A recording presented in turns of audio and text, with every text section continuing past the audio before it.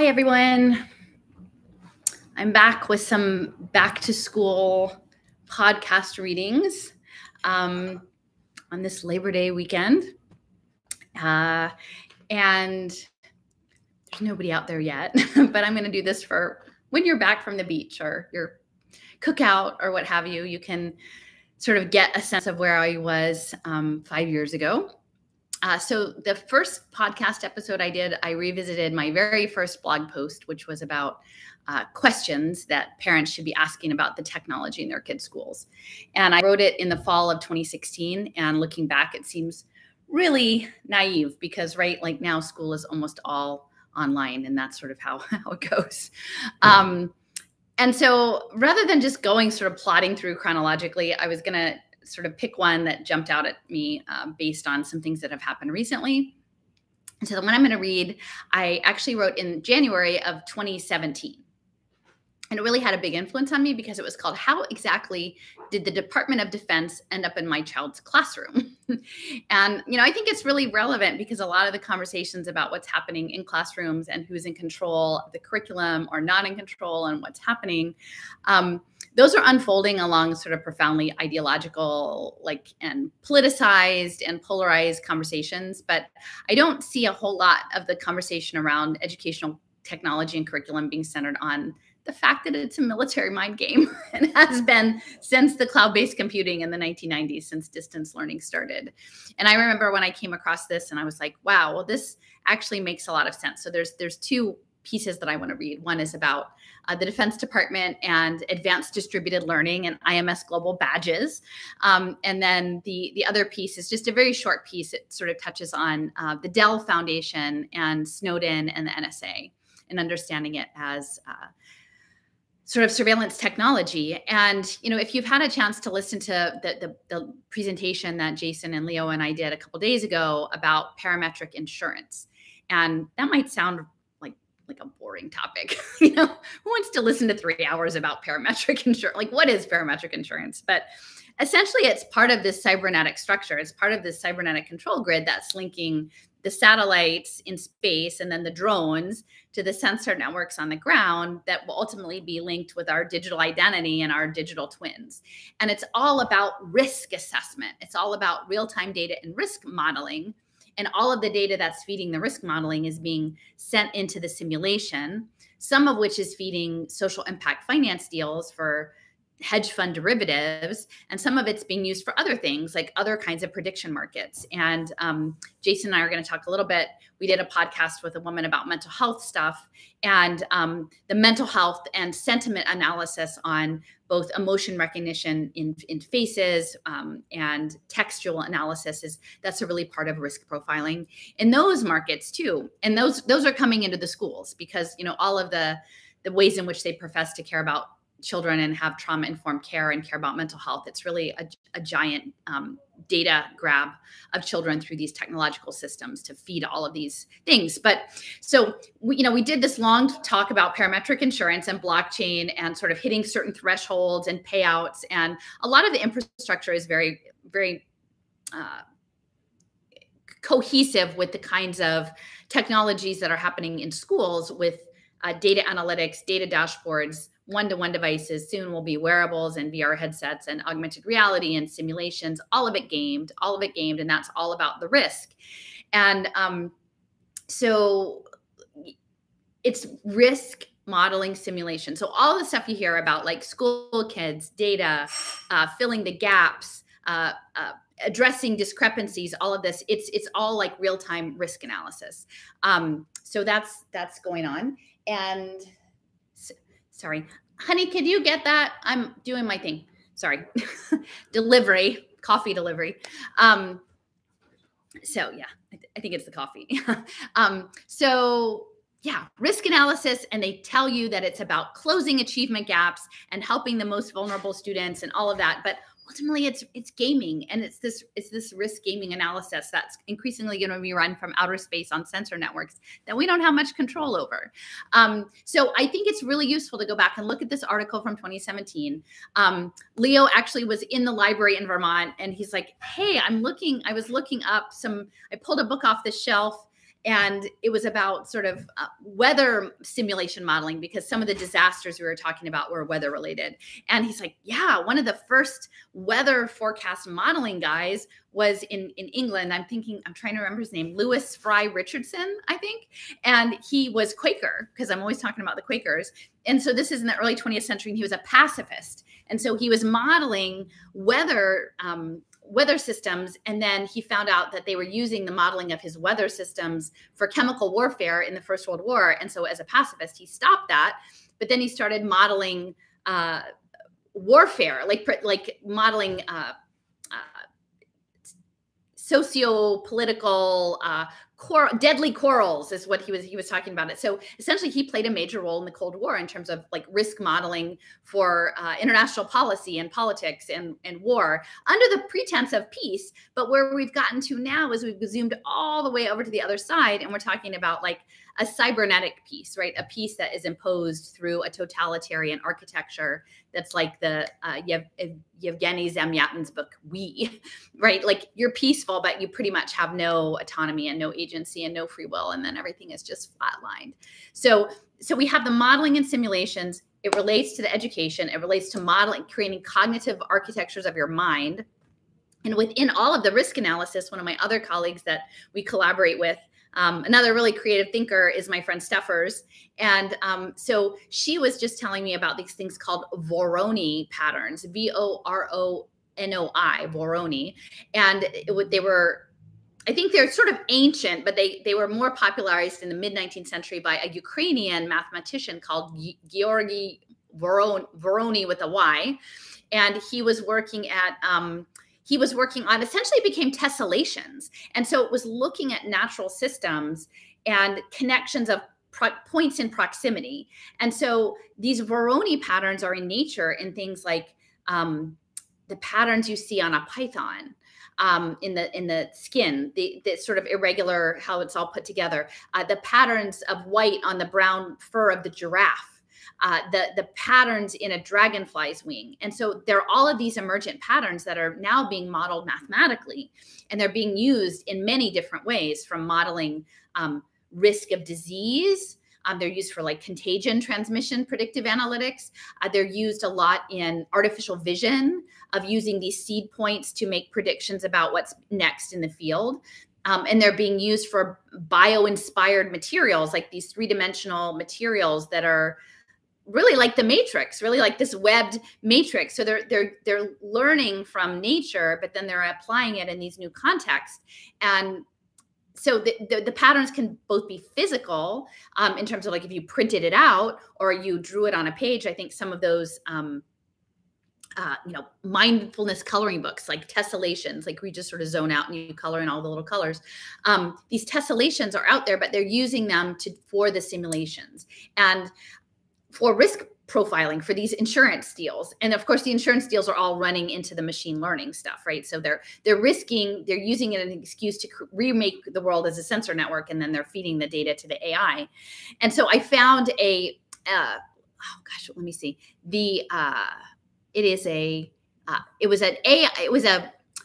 essentially a disaster risk management gathering from 2018. And it was about a 160-page white paper. And one of the articles in it was called Resilience Dialogue, Artificial Intelligence in Disaster Risk Management. Could AI transform disaster risk management? And so that's part of this like grand gathering in 2018 about risk management and insurance. But the people who wrote this part of the paper about AI and risk management included the following people that contributed to the session. Fabio Pittaluga of the World Bank, because they're very interested in risk modeling for financial reasons. Nell Watson of Singularity University, right? Because all of the data is going towards the singularity. Ahmad Wani of One Concern. And I'm not sure what One Concern is. I need to look it up. Melanie Warwick of Google. Stephen Winchell of the U.S. Intelligence Advanced Research Projects Agency. So that's IARPA. and then Shri Kamal Kishore of the Indian National Disaster Management Authority, right? So you've got some pretty heavy players in this space on using AI to do risk modeling, and fully in this space, they're talking about using these Voronoi patterns to do the risk analysis and simulation. And so there's a footnote at the end of the article that these guys were writing, and it says, recently, the entire United States was mapped by machine learning algorithms that process nearly 200 million aerial images in just over 10 minutes. Okay, so this is US intelligence, Google, the World Bank, and Singularity, and also India, because India is clearly a big part of this too. So they're telling you that from satellites, they can rebuild and remake and reanalyze the world like every 10 minutes if they wanted to, and do the risk analysis. And what I'm trying to say is that the devices that we're dealing with in the educational technology space are military tools. And just as they can use satellite imagery to zoom in and make strategic decisions around war, economic policy, contagion policy, all of these things, all of those similar data streams are coming off the devices that are used not only in K-12 education or higher education, but also in training, because moving forward, we're going to be on the ledger. The intention is that we live our life on the ledger, and that is the blockchain. So what I'm trying to say is the Voronoi tessellations, I see someone here is talking about working on homeschooling, but the thing is, you're probably, when I talk about the satellite imagery, when you go out of your house or you don't go out of your house, the satellites know. So the reality is none of us are actually out of it. And then ultimately the goal is to push the blockchain. The intention was always to dismantle public schools and then to push it into the community, because that they can do better risk profiling when they're doing sensor network analysis in community, right? So the whole model is they really want an unschooling, homeschooling model, but they want it attached with common data analytic standards that they can use to pit people off against one another for global telepresence labor. And then they want you moving through the city with your blockchain voucher payment systems and your digital identity, so that they can create more robust risk models of you, your kids, everyone is learners and workers, because we're learning and we're working, and it's all to feed it into the singularity. So yeah, so that's sort of the framework. Words of the day, Voronoi patterns, check those out. If you want to, drop a link in the comments or something later about your favorite Voronoi pattern. Because I think that's really interesting too, that one of the main coding programs is called Python. And, Python is the skin of the natural Python is a Voronoi pattern, right? And this is being used a lot in the virtual reality modeling simulations. But yeah, so Voronoi patterns and risk assessment and prediction markets and sentiment analysis, because that's what this is. So I'm going to be just doing a reread on this, maybe taking a break and making some commentary, but this is 5 years old. And how much I didn't know then, I had no understanding of how much I didn't know at the time. But the learning curve, until someone sort of slaps you on the face and says, wakey, wakey, this is something you need to pay attention to, then you're not going to know it, because you're just going to sort of be drifting along in their dream. So, okay, so this is January 16th, 2017. How did the Department of Defense end up in my child's classroom? So you cannot fully understand what is happening with future-ready school redesign, and that's a concept they call. You can look up future-ready schools. One-to-one device programs, so that's all the, everybody have your own device, whether it's a tablet or a Chromebook or a laptop, and that's what we saw rolling out, during the lockdowns when everybody got sent home. Embedded assessments, and this means data that's being collected in some sort of strategic way, but sometimes covertly, and sometimes they're behavioral. So sometimes you don't even know. Gamification, which we've talked about before, that this is all gamified, and classroom management. And those are the classroom economies, the classroom token economies. And the push for students in neighborhood schools to supplement their instruction with online courses. So you can't understand why any of that's happening until you understand the role of the federal government and the Defense Department, the role that they have specifically played in bringing us to where we are today. Okay, so in 1999, all right, so we're back in the day, just as cloud-based computing was coming on the scene, President Bill Clinton signed something called Executive Order 13111, and he created something called the Advanced Distributed Learning Initiative, or ADL. Section 5 of this executive order set up the Advisory Committee on Expanding Training Opportunities.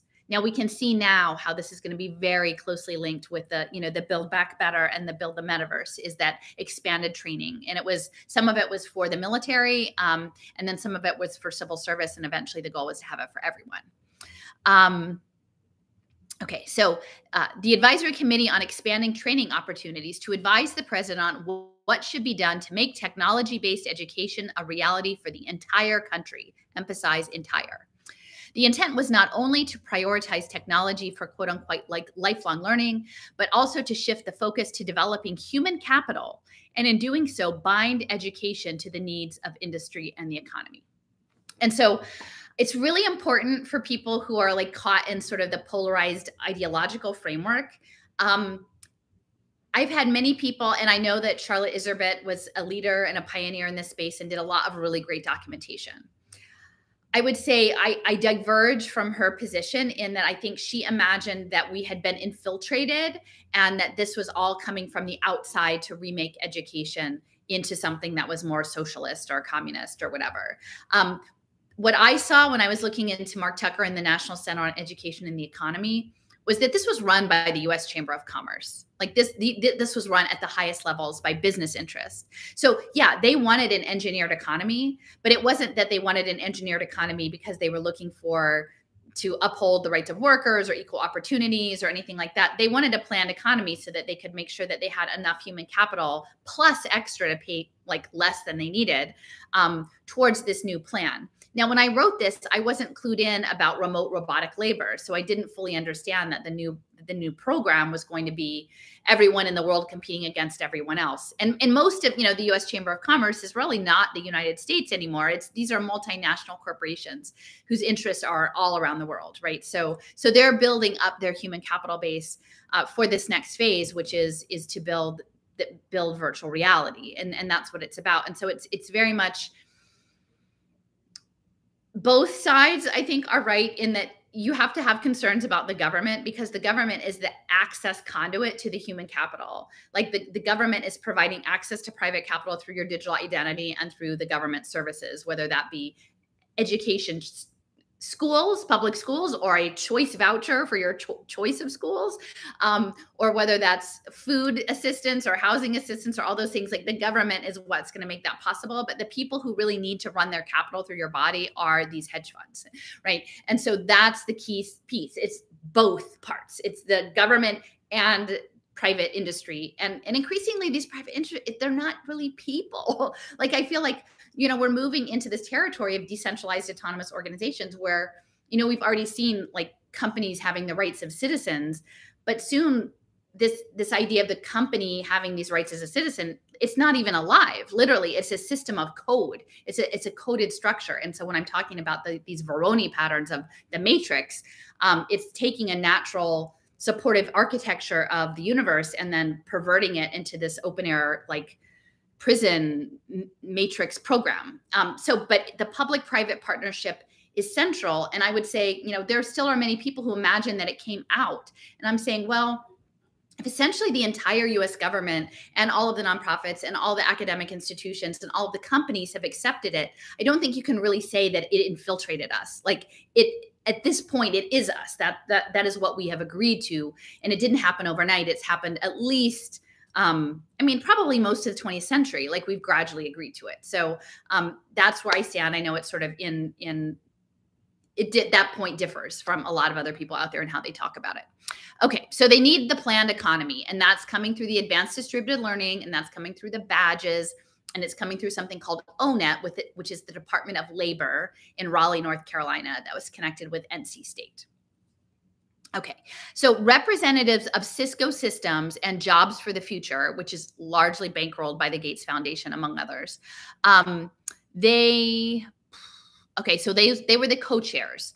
So others around the table included the e-learning industry, student loan financiers, educational testing companies, human resource managers, labor market analysts, universities, community colleges, chambers of commerce, city government, and a futurist. So these are the people who 20 years ago were planning out what we're living through right now. And they knew it was coming. They knew the blockchain was coming. You know, Scott Stornett over at Bell Labs, they had that all set up. They knew about the payment systems. Like this was, so like, I could just keep thinking these people must be really good actors or just really good at deluding themselves about things. Okay, so the futurist. And so George Bush, so it's both sides. So Clinton gets it started, then it has the handoff to Bush. So George Bush incorporated Clinton's work into his own executive order 13218, which was called the 21st Century Workforce Initiative. And then the following year, the effort got bipartisan stamp of approval. And then the Obama administration continued the push for online learning in his national broadband plan. And that had an entire section on digital education as the centerpiece of 21st century school redesign and for Connect Ed and future ready schools and digital promise. And so I just want to reemphasize that all of this was done knowing that this was going to be blockchain, knowing that this was going to be distributed in nodes and decentralized, with the understanding that they are going to be taking schools apart because there's more value in the data economy to take schools apart and send everybody off as individual learning agents that they can be tracked through their activities than to keep 33 kids in a public school classroom. So it was always the plan to disassemble everything. And so, you know, I know within the traditional homeschooling community and unschooling community, there's sort of a bifurcation of people who are still committed to like books at the kitchen table and this. But what I'm saying is all of the public resources that people used to use, like go to the library, go to community, anything that you would go to as a normal, like traditional homeschool student, as soon as they take a digital voucher, that's going to be co-opted into this whole cybernetic system. And they're going to be guided by whatever like replaces Common Core state standards and the digital badges for the social emotional learning and, you know, your knowledges and your skills. And I don't see enough organization within the homeschooling. Like, even if you think that you're going to be able to do it your own way, and maybe you're even going to fund your own alternative community-based infrastructure that is not going to take that money, like ultimately you're living in the satellite world. And so when I was just talking about the whole global risk analysis industry with Google and Singularity and the Defense Department and IARPA, as soon as you go out of your door, and even probably, I mean, they've got stuff that they could probably, you know, do heat sensing and know where you are in your house, you're not really out of it. So we actually have to like unite and actually say that we don't want to live in these Voronoi patterned web systems that are of sense, you know, ubiquitous computing sensing. Like we have to actually get to that point that we can do that all together. And because that's the thing we have to say no to. And if we actually can put that to bed, then like we can talk about being civil to one another about each other's choices and making sure that everybody has enough resources to do what they find is their preferred choice for their family and their children. But until we can get the Web3 stuff straightened out, like we're not anything we do, they're just going to be leading us into a vortex that we'll never get out of and keep us busy until this thing locks in. And I feel like it's going to lock in pretty soon. Okay, so Advanced Distributed Learning, ADL, began as an electronic classroom for the National Guard, okay? And it later expanded to serve the entire Defense Department. So in 1998, the government decided to use it for all federal employee training. And by leveraging its influence over federal contracting, the government successfully pushed for standards that enabled wide adoption of cloud-based instructional technology. So yeah, so the government got it started. It was embedded again within defense, you know, and I've said this before, I feel like it's an imperial project, guys. This is a global imperial project. The new empire is the metaverse. They want to build it. They don't want you to think too hard about it. So it actually does need to be within sort of a chain of command infrastructure. And I've talked about that there's a different protocol of training someone to follow chain of command and have sufficient information and skill to deploy their limited part of the program in an appropriate, timely way to accomplish a larger strategic objective. And educating someone to contest possibly that trajectory entirely. Those are very different things. So to have the educational technology space coming directly out of the military is meaningful, and it ties into the imperial project aspect. Okay. So and they need it unified, right? Because they need for the kids in the Philippines to compete against the kids in Kenya, to compete against the kids in Newark, New Jersey, right? It has to be unified. If you don't have a comprehensive system of encoding so that they know what the badges mean and it's interoperable and the AI can sort it out, because the AI can't tolerate uncertainty. It needs everything just so. Every life has to be narrowed down into just those categories that the AI can use to sort and rank labor.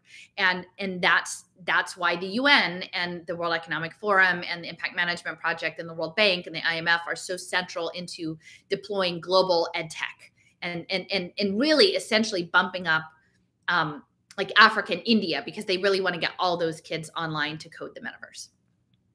Okay. All right. So as the Department of Defense worked on e-learning for the military in the mid-1990s, so this is going on in the mid-90s, the Department of Education put together the first educational technology plan, and that was in 1996.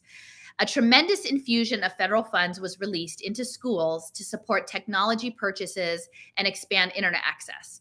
And part of that was the E-rate program, and that was both in schools and libraries. All right. So 1996, like I have, and maybe I'll put actually a link when I'm done with this. I made a really long spreadsheet of the dates of all of these things, because it's really helpful to see the chronology of how things happen and where they play out. So the federal government says we're doing distance learning, and then they frame it as an access opportunity, right? Like we have to make sure everybody has equal access. So we're going to underwrite expansion of broadband into schools and libraries through E-rate. And that was the connectivity. But then within that framework, Apple like wandered in and said, well, it can't just be hardwired. It also has to be wireless. And so I do think that the entire wireless element of this was part of this low dose radiation program that they're talking about for like hormesis, I think they might say it, like the low dose stress, that the radiation that's coming off of all of these devices is supposed to be for the like radio eugenics evolution project. And so even as they were doing E-rate, Apple came in, and Apple was really central in getting a hold of the educational technology space. And they said, well, you need wireless too. And then of course the hardwired only, you know, like having a school computer lab lasted for what, like maybe, 5 to 8 years. And then all of a sudden they came out with dropping the price points on the individual community technologies. And then everything had to go wireless. So at the same time, an organization called IMS Global began to advance implementation of this e-learning system. Now, this was a nonprofit that started out as a higher education trade group, and it now has over 150 contributing members, including IBM, Microsoft, Oracle, Pearson, and hundreds upon hundreds of affiliated companies and institutions that use its open source specifications. And again, open source is really important. And the Gates Foundation was a platinum level sponsor of 4 of their initiatives. So yeah, that's 150. That was in 2017. Like I dare you to go on IMS Global's website now and see like how many people that are connected to it, right? A lot. And it's pretty much like you can't do education without it. And, I have someone that I know in the higher education space who said, and I'm just going to keep saying this over and over, that if you fall out of compliance with your health checkup data dashboard login with whatever data proof of verification certification that you have, that what happens is that is linked to Canvas, which is your online education system. And then you're just like, poof, like, you're just cut off. And if you're a professor, you're cut out. And if you're a student, you're cut out. And all of these systems are interlinked and automated. And there's like really no one to go to do anything about it. Like if you run into a problem or you have a disagreement or you say like, wait a minute, I uploaded that, but it didn't register or whatever, like you're just out of luck. So all of these systems, and you think like, this is a pretty, like, yeah, on the one hand, it's a long time horizon, but 1996, that's not that long ago, right? To remake the world. And I think even, my kid has been out of K-12 for, 3-4 years now, but I can't even imagine the changes that have happened under lockdown and like that. You probably can't even do education in a government funded school without a device at this point, like an individual device. Okay. So, so IMS Global, yes. So over 20 years, IMS Global's members shared research and resources. They built up an industry now valued at $255 billion annually. And so if you wonder why they won't give education back to human teachers, you simply need to take a close look at the many politically connected interests that are counting on digital education being the new paradigm. So yeah, like all the teachers would say, it doesn't make sense. Why are you doing this stuff? So it doesn't make sense. Well, it makes sense in the data economy. It makes sense in the new imperial framework. It makes sense because someone has to build the metaverse. People have to be conditioned to accept it. We have to like roll into this totalitarianism, and they need the teachers to do it. And so in some ways, just as like the education system pulled children off the land and put them in factories, and then, you know, went from factories to cubicles, and now cubicles to haptic suits, like that's the direction, and the teachers are tapped to do that. And I think increasingly we have this cognitive dissonance of, you're asking me to do something that's really harmful and terrible and doesn't actually speak to our humanity in any way. But it's happening because it's an economic construct. It's not happening because China wants to come in the back door and convert us all to communism. That's not why it's happening. It's happening because literally we're building this empire, and the empire is built on data. And so all of the children become the digital commodities. So IMS Global and Advanced Distributed Learning teamed up to establish common standards for metadata and content packaging of so-called learning objects. So that's the stuff you're dealing with. In a world of 21st century education, reformers anticipate that school will be largely about children interacting with online learning objects. They call this a playlist education, where based on your past performance, algorithms will serve up what they think you need to know next.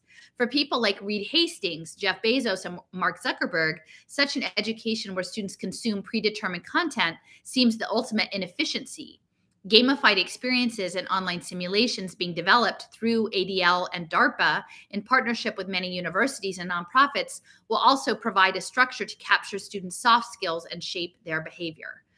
Okay, so yeah, it's a learning object. And I would say one of the entities people don't really talk a lot about is Hewlett Packard and the William and Flora Hewlett Foundation. They both set up impact philanthropy. So they remade the nonprofit space for social impact and data.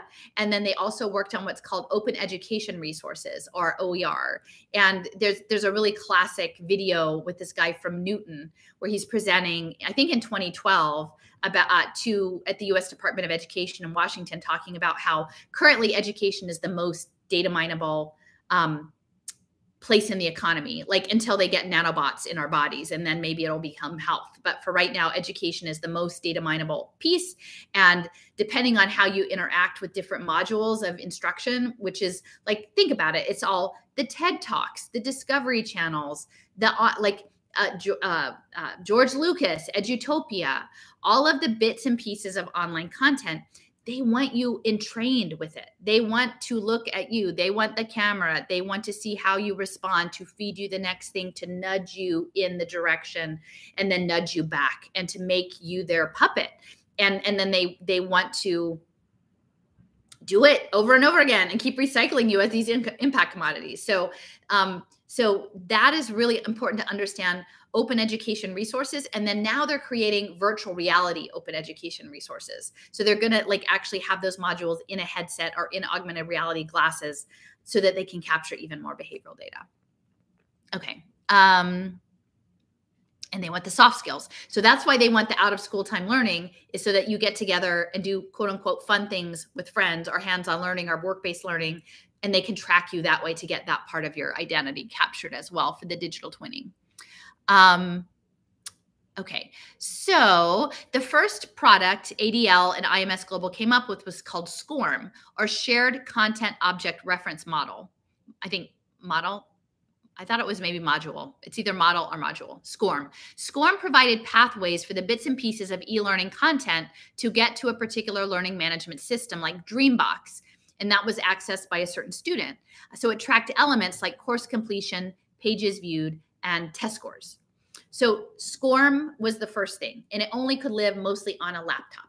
And what it did was it matched you. It said, okay, so here's an object, a conditioning and entrainment object of knowledge, a module. We'll feed you a module. You're not supposed to have a cohesive look. Like the kind of brain that I'm wrangling now, that I have, that was trained in real books and in creative story writing and art history and symbols and like synthetic thinking. They don't want that. They just want, here's a bit, drip, drip, drip, drip, drip. Be what we want you to be. Drip, drip, drip, drip, drip. You're not allowed to get out of the drip. Like they decide the drip.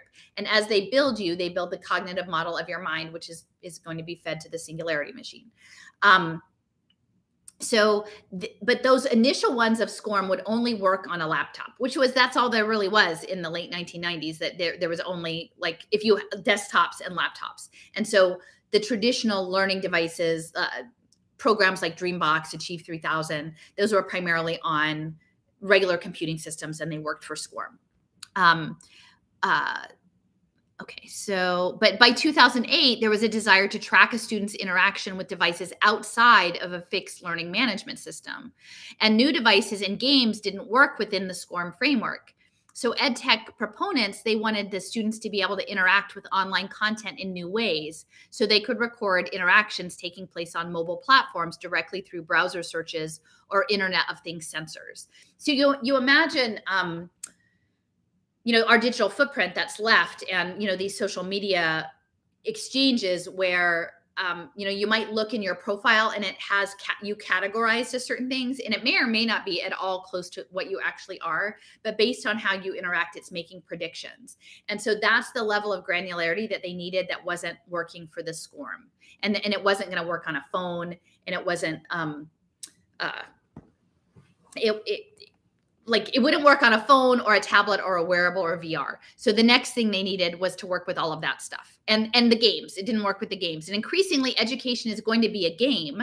And, Bill Gates and Michael Curlow at Arizona State and In-Q-Tel, they've devised that the new version of education is going to be that you play a game. It is like transmedia storytelling, that you inhabit a gaming simulation. And as you learn in the game, and eventually when you've completed all the quests, then you will be at the end and you will graduate. And that is all of these like competency badges, is mixing up transmedia storytelling and gamification with the idea that they can process you within their systems, their cybernetic systems, to turn you into like the human capital that they want you to be. Okay, so ADL commissioned a new specification that could track activity streams as students interacted with online media. And this result was something called XAPI, or Tin Can API, which is an interesting concept, actually.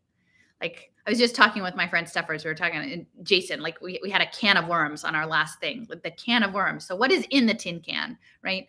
And it debuted in 2011. So that's not really all that long ago. That's just a decade. So now all sorts of data can be monitored, tracked, and put into your data locker. And that's going to be your digital twin. Sorry, I'm distracting myself. So learning record stores. Learning record stores, or an LRS, that's your digital twin. That's going to be your mastery transcript. That's going to be your set of competency badges, your lifelong ledger.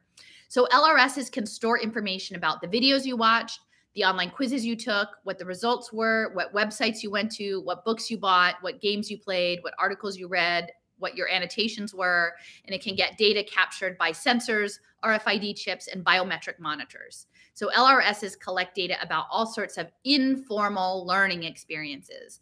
And so, chime in if you guys understand what I'm talking about with this data capture and how it relates to unschooling and homeschooling and blockchain vouchers. I'm hoping that you can see that, because they want dynamic participation. They wouldn't love anything better than to have all people leave public schools immediately and proceed to the online LARPing digital gaming program, where, Leo and I had talked about this, going into the forest and doing, oracle games and connecting with nature and whatever, and put on your sensing capes and, do these rituals and the kids would probably love it, because they would think that they're just doing D&D or something like that. And the parents would probably love it because the kids love it. And then, but what the heck is really going on? Because all of this is military mind control technology, right? That we don't control.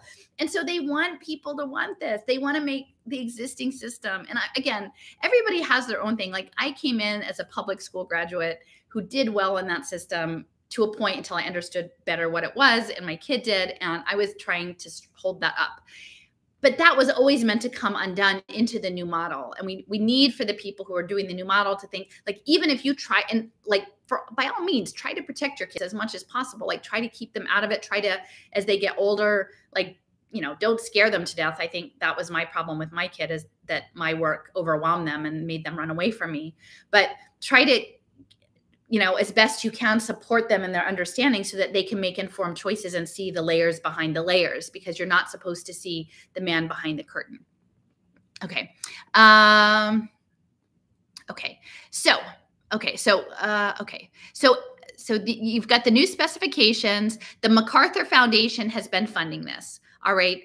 In digital media and learning, they have a whole program that they funded for like 10 years about essentially with something called frameworks, which is a social science, behavioral science analytics group.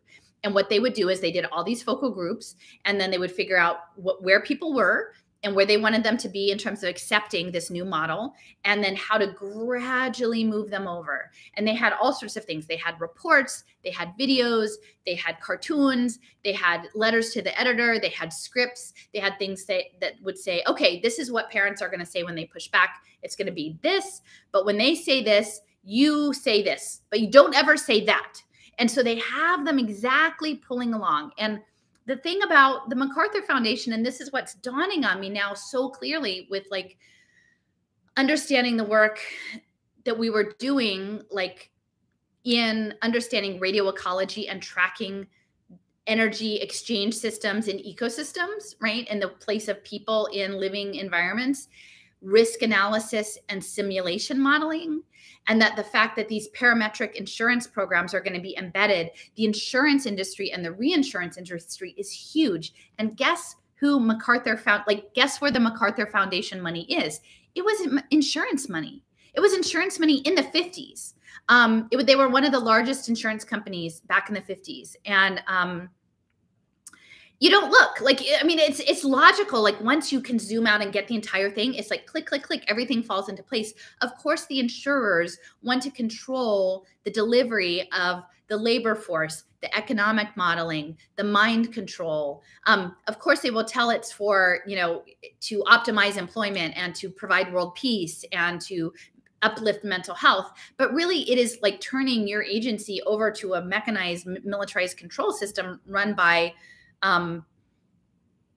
algorithms. And, you know, and there's money involved. These insurance companies aren't in it to not make money. Like they're totally in it to make money. So, so the MacArthur's involvement in all of this. And then, you know, on the other hand, Hewlett Packard is the tech behind it and the biometrics. It's very logical. It's really very logical. And the amount of money they can throw at it to tell you, to convince people that this is okay, to convince people that this is not only okay, like, you're a terrible person if you don't want this to the least advantaged people in the country. You're a terrible person if you don't want to close the digital divide. How dare you exclude people from the new empire, right? Because everybody should have an equal opportunity to live in this empire that we've built. Only we're not going to tell you that it's a game and that the game, it's not your game. Okay, so let me go back to the article. Okay, with the development of XAPI, the Ed Reform 2.0 vision of anytime, quote unquote, any place learning, where human teachers and school buildings are no longer required, could happen more quickly. So IMS Global is now supporting Mozilla's Open Badge Initiative. So these are the badges.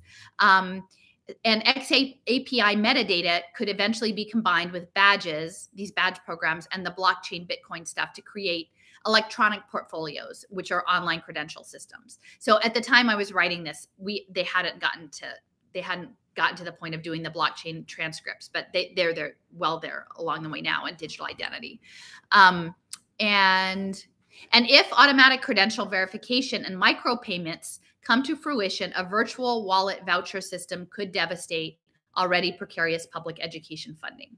Now, when I was writing this then, I was writing it as a public school advocate, but clearly once they get the blockchain vouchers out into the broader ecosystem, then that's a poison that's running through the entire system. And that's why I think we actually all have to stand together on this. And we have to like get to a point that we can respect each other's choices and that we can all have empathy and caring for each other's children. And then also for children that don't have, you know, whose families are either not intact or so under besieged that they're not capable of being strong advocates for them. Like there's a lot of kids that don't have someone advocating for them, either in their immediate family or in their community. And we need to not throw those kids under the bus either.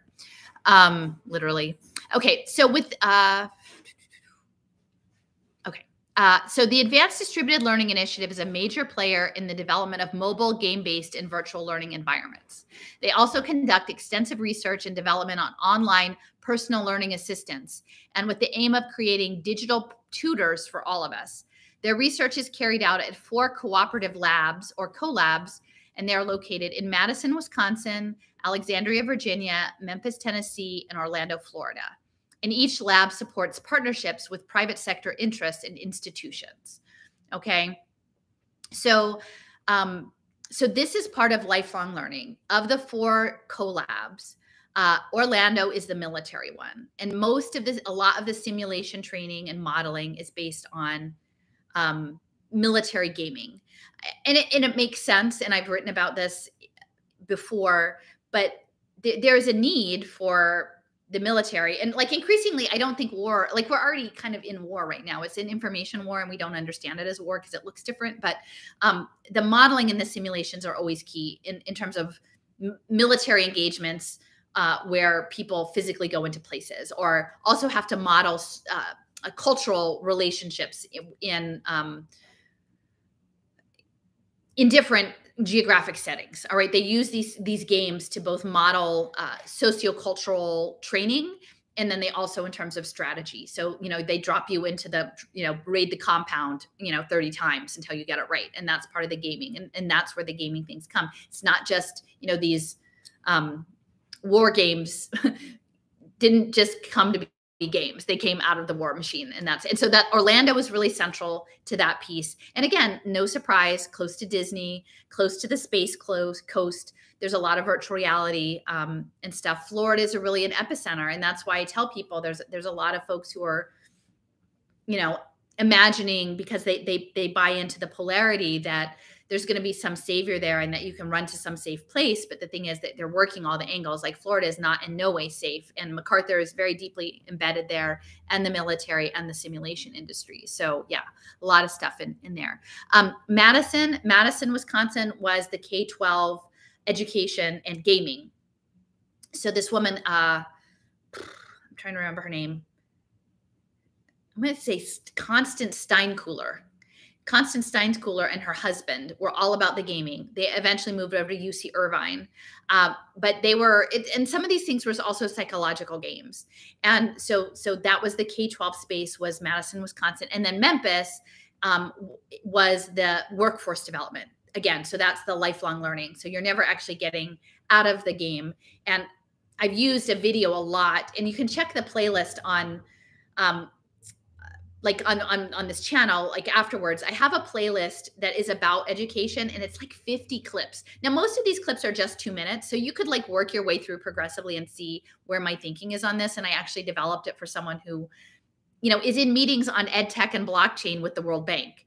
And I said, this is like, you know, they're in these fancy meetings, but they don't know all the stuff. So I'm like, this is all the stuff. So one of the videos in there is called Life on the Ledger, or Learning is Earning. And, you know, it talks about like, yeah, an Amazon driver listening to audiobooks and getting blockchain tokens because he's like, someday I'm not going to be a driver anymore. I'm going to do things. And so, but meanwhile, they're mining him for his compliance through the audiobooks and the entrainment in his vehicle. Okay. So those are in Alexandria, Virginia, like no surprise, that's the admin center, but that's the center for all the intelligence community stuff. Okay. So the Wisconsin CoLab works specifically on academic projects, many involving Florida Virtual School, with whom they have a longstanding partnership.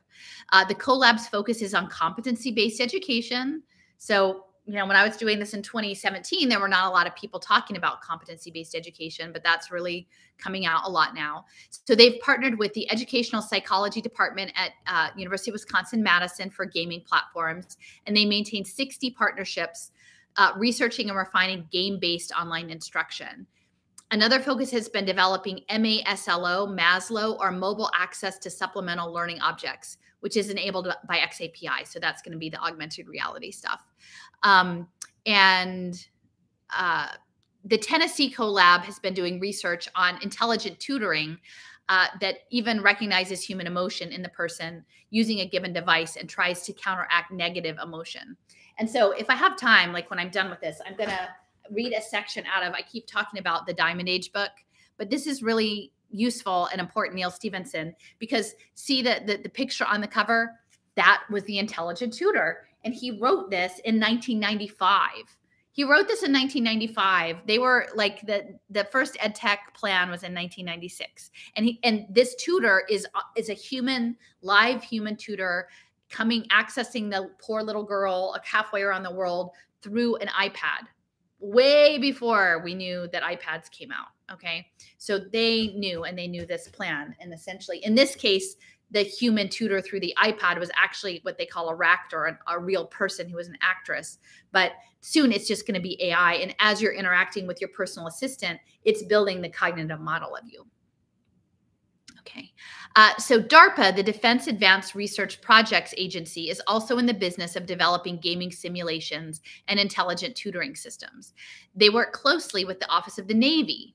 Their ENGAGE program was set up in 2012, and through partnerships with Carnegie Mellon, Texas A&M, UCLA, and the University of Denver, they created many games for K-12 students based on alternate reality teaching, right? Get you in alternate realities, our quote unquote, our space in virtual environments. Instruction in social emotional learning was built into those games. So they're mind games. They are literally mind games. Their quote unquote full spectrum learning program aims to create an online platform that can monitor students and identify their strengths and weaknesses and revise the experience adaptively based on the data generated. And like, once you understand the empire, like you can imagine where this is all going, right? With the online learning and the lockdowns, like this stuff is going to keep coming back. They're going to keep sending kids back home, be with the device because the device needs to learn you for the system. The arrival of ADL changed public education in a very fundamental way. It is no coincidence that the destructive No Child Left Behind Act was signed into law the year after it was created. Over the next 15 years, with bipartisan support, education incrementally gave way to training, creativity to compliance, serendipity to standards, and human connection to digital isolation. Right? I wrote this in 2017, right? Digital isolation. Think about how isolated people were on these devices. I'm just ahead of the curve, guys. As the curriculum became narrower and narrower, emphasizing standardized test scores and demonstrations of skills, education became a hollowed out exercise, something that could be digitized and outsourced to corporations. Data-driven, standards-based tactics have been intentionally employed to regiment the very human process of teaching and learning. During ADL's first decade, the imperative was to get technology and internet into schools. And once that infrastructure was in place, they could concentrate on restructuring the curriculum, making screen-based education central and pushing the teacher into a secondary role on the sidelines. Common Core state standards were a big part of that process. The National Governors Association and the Council of Chief State School Officers created those standards in 2009. And not as many people know about the Common Education Data Standards that were established around the same time. CEDS, CEDS, enabled the collection and sharing of vast amounts of data across sectors from pre-K through community college. And so I'm just asking you to understand the simulations and the sentiment analysis and the risk profiling that's going to be happening through the insurances companies, but like the risk analysis and the cybernetic, like the homeostasis and the pushback and the balancing and the redistributing of the system and the systems like engineering and these neural networks and the blockchain. It's totalitarian. I mean, my friend Jan just posted a thing on our discourse about totalitarianism and Hannah Arendt, and it's pervasive. It's all pervasive. You can, now, I'm sorry if you're saying homeschool, you haven't been listening to my talk. Okay? I'm really getting very frustrated. Maybe you came in late. Please go back and listen to it from the beginning. Homeschooling is not getting you out of the matrix, guys. It isn't. And even if you sit at your cable with just, okay, so please go back and listen to the beginning because this is important, all right? Even if you sit just with your most classic curriculum with paper books and pencils, you're going to go out of the door someday. And what I've said is the satellite communication systems, the risk communication systems, the threat communication systems are sweeping the world every 10 minutes. Okay? So guess what? If there's no data flow coming from a house, they're going to send social services to your house and say, why is there no data coming out of your house?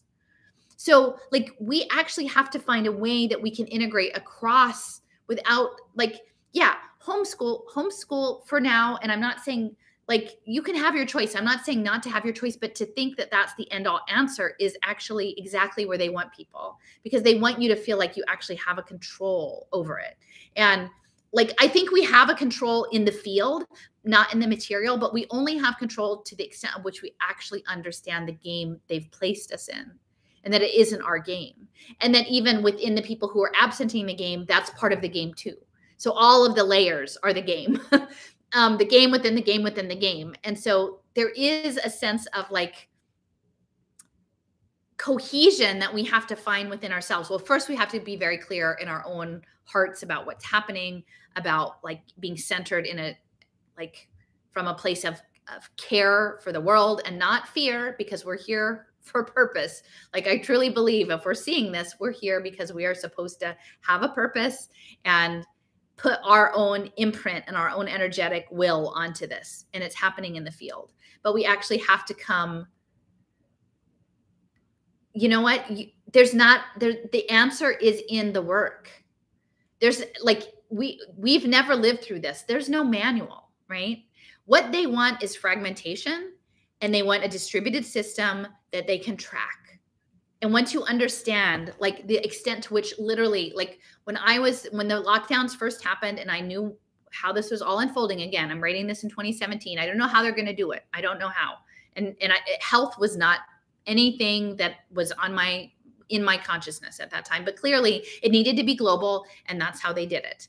And so one of the Harvard Business School articles with the head of Gavi was essentially saying, yeah, we have something called macro eyes, and we're going to track, uptake of the stuff that we're telling you have to uptake from satellites in Africa of children, like African villages. So if you think just homeschooling in and of itself and that's where it stops, like then you don't actually understand the pervasiveness of the system. Harvard is bragging with Gavi that they can track from outer space people's health compliance.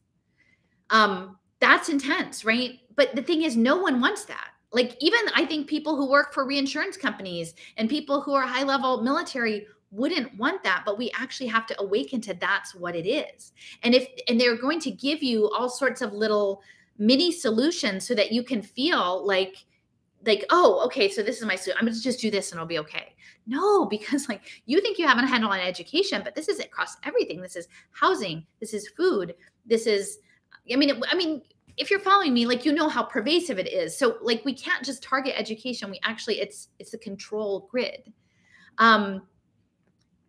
Well, but the thing is then I think people are not understanding the pervasiveness. You're not understanding cyber physical systems. You're not understanding nanotechnology. You're not understanding frequency, because what they're manipulating is beyond our sensory experience. I mean, they have the field, but we also have that innate connection to the field too.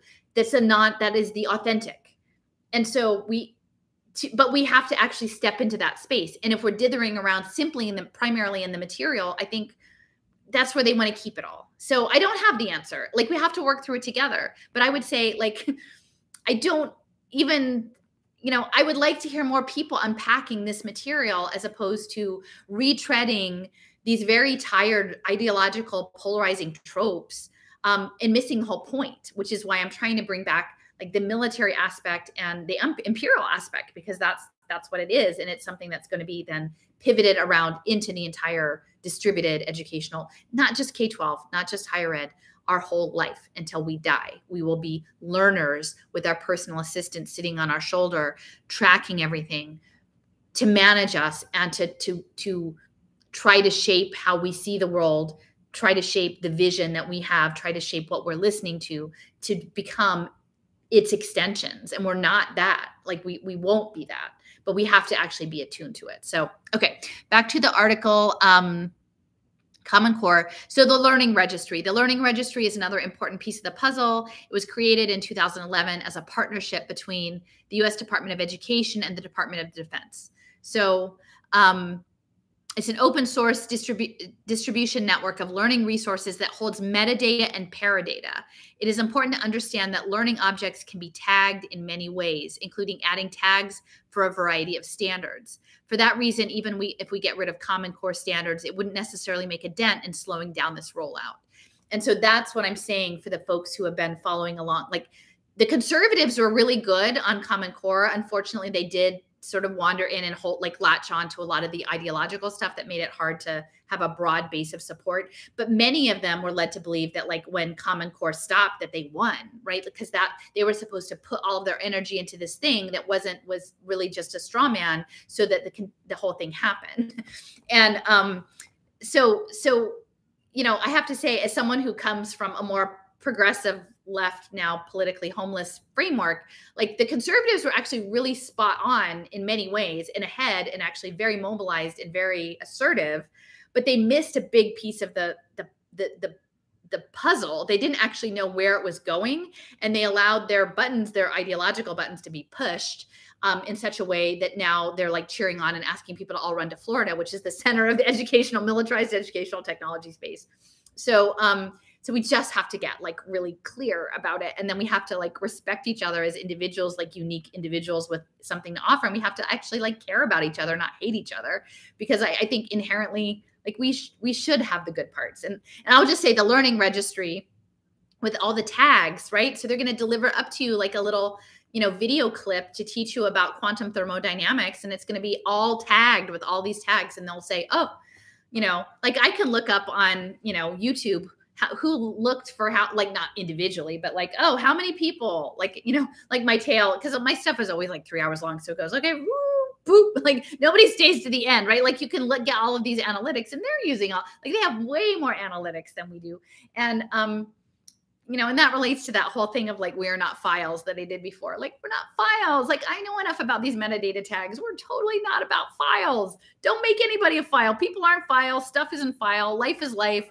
You learn stuff. It shouldn't be on a permanent record. It shouldn't be part of your cognitive model. Like you own, like not you own, but you are a dynamic, fluid waveform in this world, this sacred cosmic universe, whatever your faith practice is. And you're not this thing that they want to tie up in a learning record store. You're simply not that.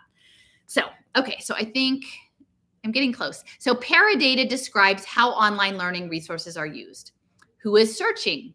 What students are in the room, right? So who's around you? Like think about how all of that is working together, right? Like who's near you? Think about the track and trace, and you're consuming data because it's all going to be on a phone now, right? So you don't even get a Chromebook. It's going to be on your phone. So you're consuming this data, and people around you are consuming their data, and then they'll correlate all of that, right? So, you know, that's important. Who's in the room? History of searches conducted. What is being viewed, downloaded, and shared? Like how long did you spend on it? Where were your eyeballs? What were your emotions? That's affectiva computing. To which standards is the content aligned? What tags have been added? How is it in the curriculum? What grade is it being used for? Is someone a bev grade or below grade, right? Who is the audience? What is the instructional setting, right? Are you in a refugee camp? Are you in an elite suburb? Are you in, you know, one of those little like schools in India that's just a computer sitting in the middle of the village where the kids are supposed to poke the buttons? Like what is the context? That's all part of the paradata. And what is the experience level of the class and the teacher? And so I would say that's important for all the homeschool people, because what's coming next is edupreneurship. And so, and Gates has been funding that for forever. Teacher edupreneurs, right? And isn't there some online platform? Teachers teachers teach teachers or something, like shared resources. Like you can make materials and put them online and people can pay you for them. The teacher entrepreneur is what they want, because guess what? You're the vertical too, right? They want to know, like, how much did you move someone? And you put a metadata tag on, you put like a tag on something and it stays there. That's what the soul-bound tokens are, right? And so you tag someone that you were their tutor, you were their personal tutor, or you were their VIP kid teacher. Or I used to work at a botanic garden, right? And we had homeschool programs. We hosted them. And I used to speak to my colleague who ran the programs. And I said, you know, they're going to totally love us, because we are, we're in a neighborhood that is in the middle of like a lot of environmental devastation. It's a low income community. It's under resourced. There's environmental racism. Like, we're pretty progressive. We try to make it accessible to the community. They're going to want to come in and figure out and get all the data from our homeschooling programs, like our stuff that's really cool and creative. And guess what? Then my colleagues who are delivering those programs, they're going to have a data tag, and all the kids coming are going to have data tags. And so even the people you might think like, oh, I've left the school system because it's terrible and I had to leave, and now I'm doing this other thing, this other creative opportunity. Well, yeah, because that's the way it's set up. It's set up for you to go leave, and then eventually they'll give the vouchers, and then you'll have your ID number, your digital ID number, and it'll all be synced up, and they'll say, okay, well, when you've taught at the online pop-up, well, this is pop-up preschool in the park, Tinkergarten. That's one of the things I talked about with Leo, Tinkergarten. Who would have ever thought that you would have pop-up Uber preschool in the parks with random moms? And I'm not saying like moms aren't qualified to do the work, but you're just going to like show up and drop your kid off with someone you don't know in the park like that, like a toddler. That's weird. Like, nobody would do that, except for now, like we can imagine that you've got these new scenarios where, you know, randomly kids are being shut out of school and sent home, and people have to work. And like, eventually you're going to have these pop-up preschools, right? And then the mom or the dad, who's the individual entrepreneur of the Tinkergarten franchise in the so-and-so local park, you know, they're going to have these tokens that they're giving to the kids for the, you know, completing the activities. And, you know, it's someday the kid's going to be 45 in the haptic suit driving it. And like, you're going to either get credit or not credit on how good they are based on like the quest you did in the park 30 years ago, because there's a permanent record, and it's insane. So I just wish we could like this is Tinkergarten, Tinker. So this was someone who was actually connected to Newton. And I would say like, go back and look at the stuff that Leo and I did with the interspecies currency. Like, it's ridiculous that we're even saying it, but like, I have to say it. And it, you know, the stuff I'm saying is happening. So, okay, paradata. So the devices in our children's classrooms are largely there because a specific set of government policies have prioritized technology over human educators for the past 15 years. And these devices are watching us as much as we are watching them. And we should be aware that many of the programs in use are direct outgrowths of work done by the Department of Defense in partnership with the private sector and institutions of higher education. Shine a light on educational surveillance, ask questions, talk to others, and organize about it.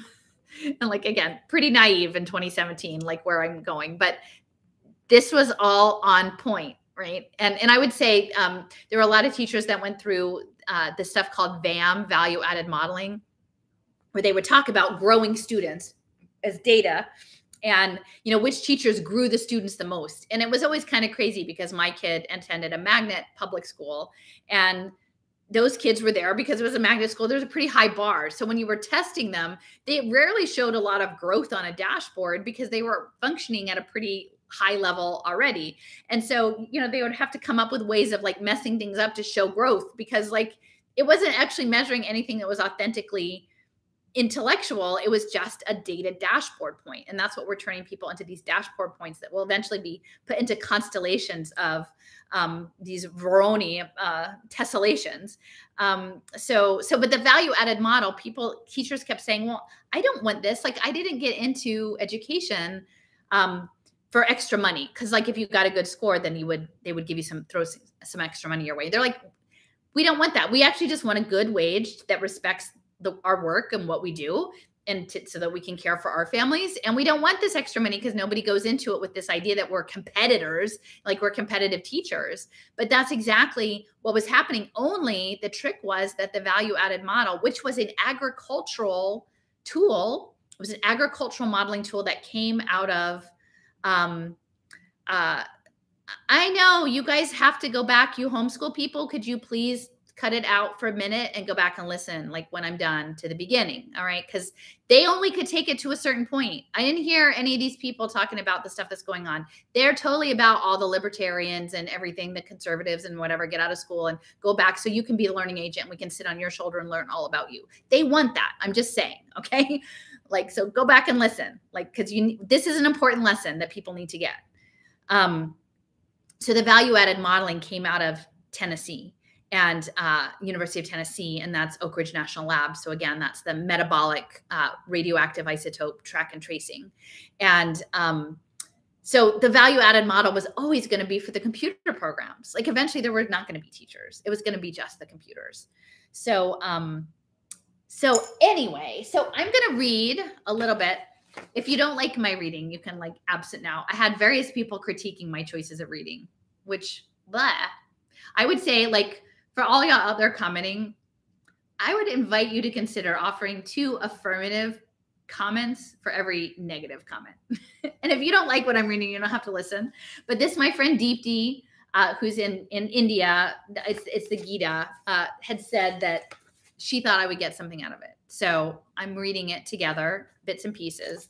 And then I think I'm going to give up on feed because I don't think it's really good as a read aloud. But I am going to read a section from the Diamond Age about the Turing machine and blockchain.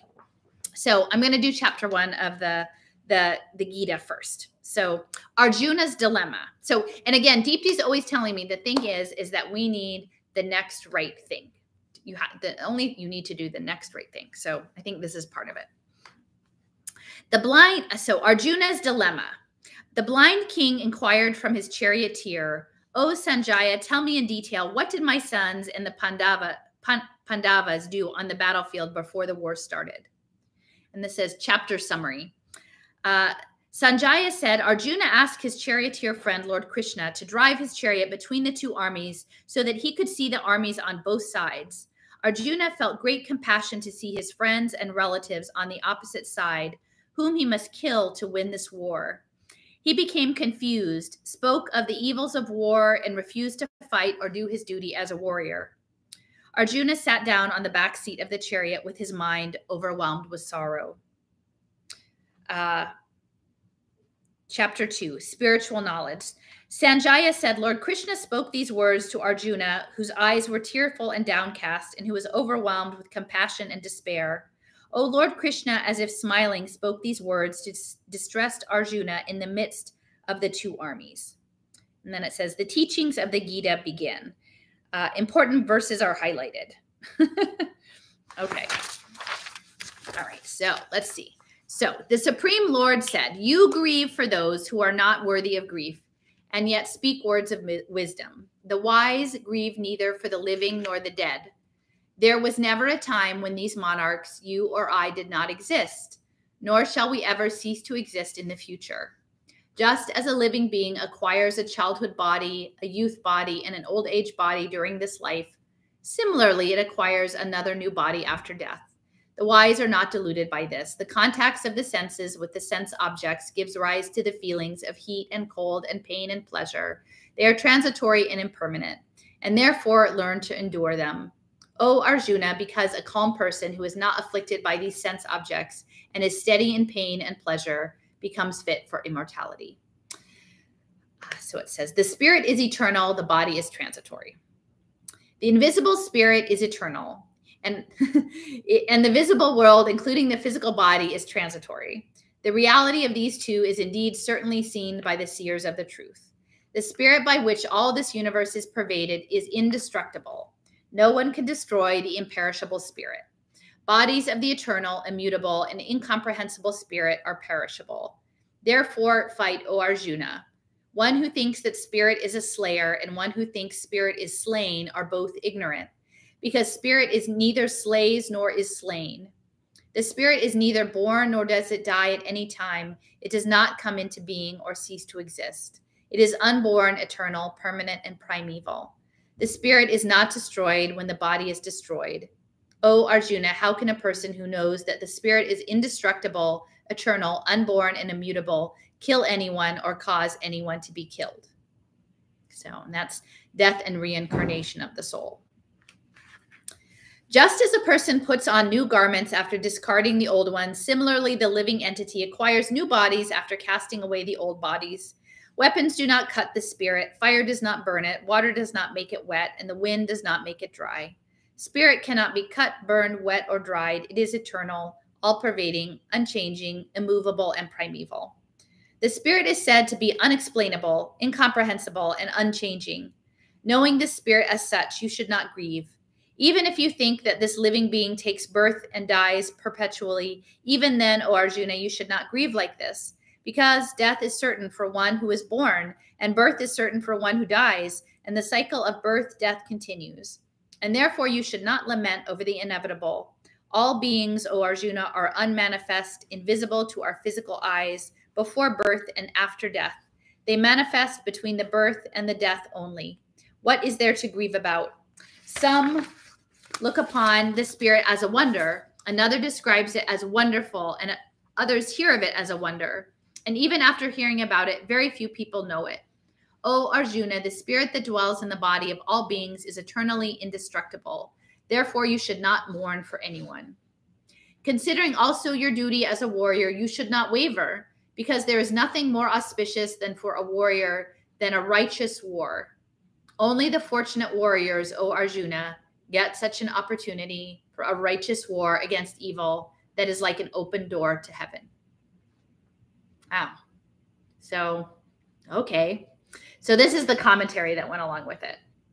All right. The righteous war is not a religious war against the followers of other religions. The righteous war may be waged even against our own evildoer, kith and kin, Rig Veda. Life is a continuous battle between the forces of evil and goodness. Whosoever kills an innocent human being, it shall be regarded as if he has killed the entire humanity. It is better to die for a right cause and acquire the grace of sacrifice than to die an ordinary but compulsory death. The gates of heaven open wide for those who stand up to vindicate justice and righteousness, dharma. Not to oppose an evil is to indirectly support it.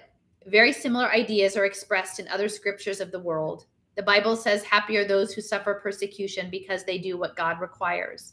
The kingdom of heaven belongs to them, Matthew 5:10. There is no sin in killing an aggressor. Whosoever helps and supports an aggressor is also an aggressor. And thus all those who supported Kauravas were basically aggressors and deserve to be eliminated. If you will not fight this righteous war, then you will fail in your duty, lose your reputation, and incur sin. People will talk about your disgrace forever. To the honored, dishonor is worse than death. The great warriors will think that you have retreated from the battle out of fear. Those who have greatly esteemed you will lose respect for you. Your enemies will speak many unmentionable words and scorn your ability. What could be more painful to you than this? You will go to heaven if killed in the line of duty, or you will enjoy the kingdom on earth if victorious. And therefore get up with the determination to fight, O Arjuna. Treating pleasure and pain, gain and loss, and victory and defeat alike, engage yourself in your duty. By doing your duty this way, you will not incur sin.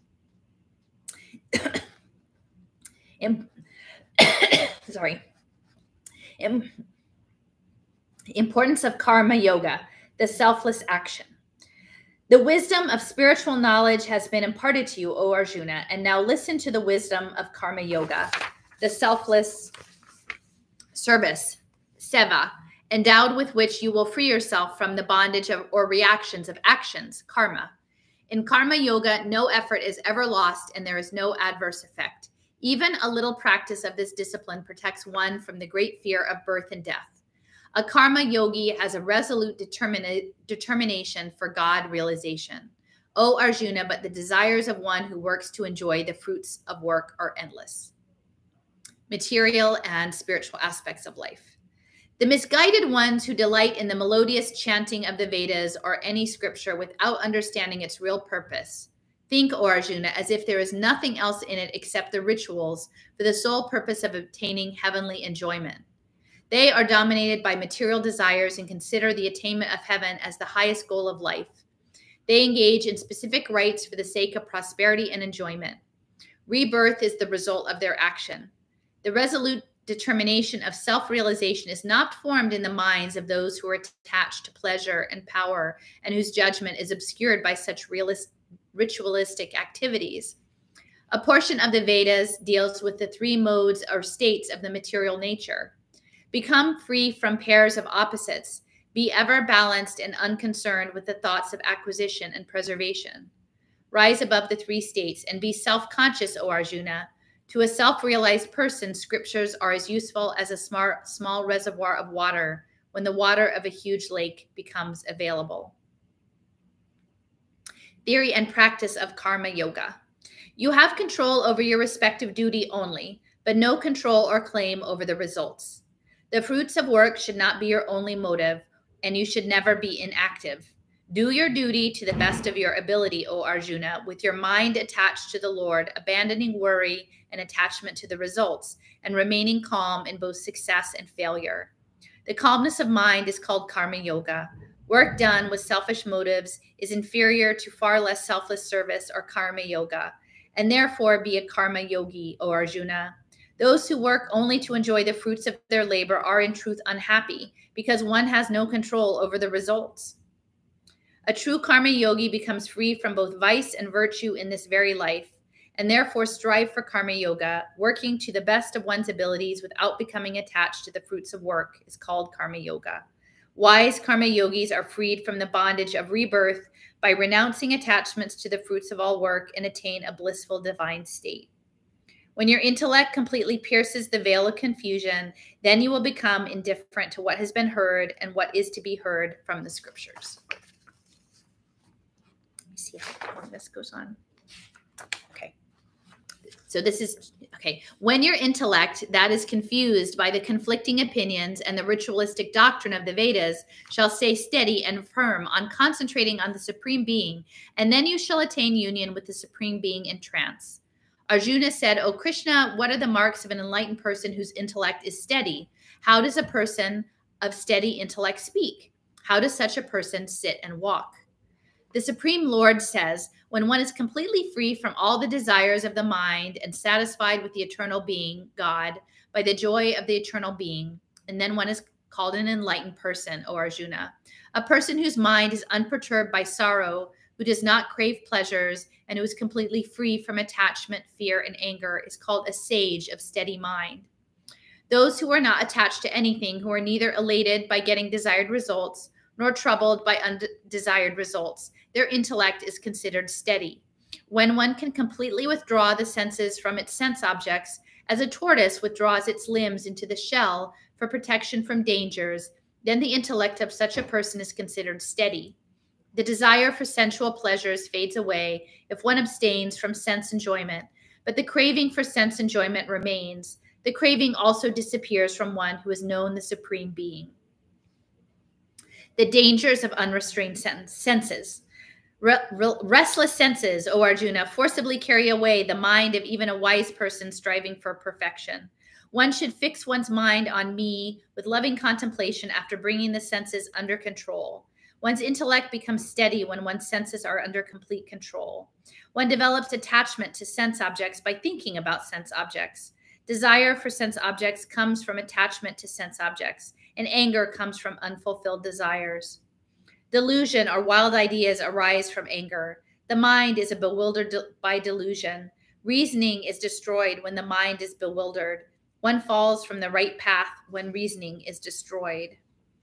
And I think we can imagine like how all of the social media world is feeding into this destruction, this delusion that inflames everybody's senses and desires and makes everybody unstable.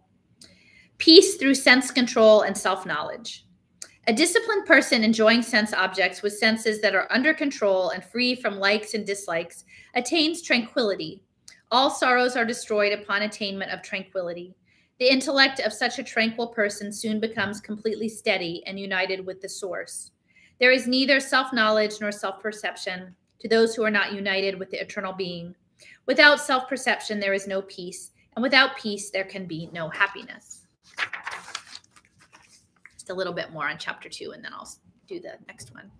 The mind, when controlled by roving senses, steals away the intellect as a storm takes away a boat to the sea from its destination, the spiritual shore. Therefore, O Arjuna, one's intellect becomes steady when the senses are completely withdrawn from its sense objects. A yogi, the person of self-restraint, remains wakeful when it is night for all others. It is night for a yogi who sees when all others are wakeful. Note, what is considered real by a yogi is of no value for a worldly person and vice versa. And that's the Maya stuff that I talked about. And actually, Steffers was finding out some stuff about, I think, the Varoni stuff and Maya and the grand delusion. And we talked about that with, I think it's NVIDIA. NVIDIA has some programming software that's linked to something called Maya. Or maybe it's Pixar. I think it was Pixar working with NVIDIA. One attains peace when all desires dissipate within the mind without creating any mental disturbance, just as river waters enter the full ocean without creating any disturbance. One who desires material objects is never peaceful. One who abandons all desires and becomes free from longing and the feeling of I and my attains peace. O Arjuna, this is the superconscious state of mind. Attaining this state, one is no longer deluded. Gaining this state, even at the end of one's life, a person attains nirvana or becomes one with the absolute. So that's interesting. All right. So now I'm just going to read. So essentially, this book, I recommend it often. I think, so a few years earlier, Neil Stephenson, he wrote Snow Crash, which was essentially where he coined the idea of the metaverse. And his parents were high-level scientists. Originally, I think he was born in like the Fort Meade, Maryland area, and he's been working with Magic Leap virtual reality. And so he was ahead of the curve on all this stuff. And I'm just going to read a section.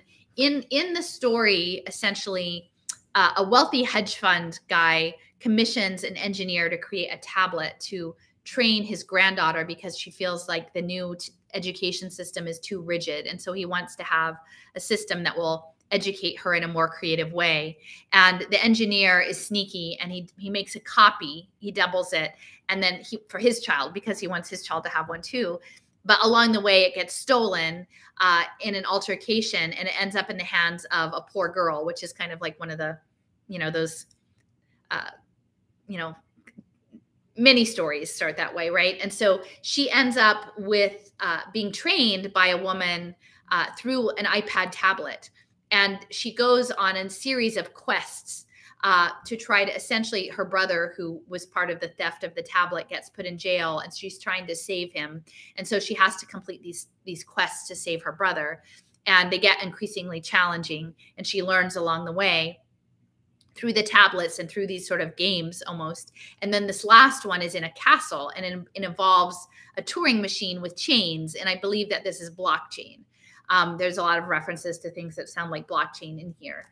And it's with the Duke. And so I'm just going to read a little bit because I think it has a lot to do with this idea of turning the attempt to turn life into code and then the challenges of understanding, navigating a world of code and trying to figure out, discern what's authentic and what is encoded and what you can believe and what you can't believe, and how you relate to people. And in this, she comes upon a castle where a duke supposedly is locked up, and they're communicating through codes with chains. And she's trying to figure out if the duke is a person or a computer. So that's the Turing test.